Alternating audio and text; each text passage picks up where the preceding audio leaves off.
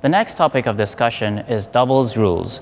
Before I start speaking about doubles rules, I need to mention that in doubles, the size of the court is slightly larger than a singles court. The length of the court is the same, but the width of the court in doubles is a little bit wider. The length is 44 feet long, and the width for doubles is 20 feet long. In doubles, as opposed to singles, you have two players on one side playing against two players on the other side. And of course, like singles, the object of the game is to hit the shuttlecock away from your opponents.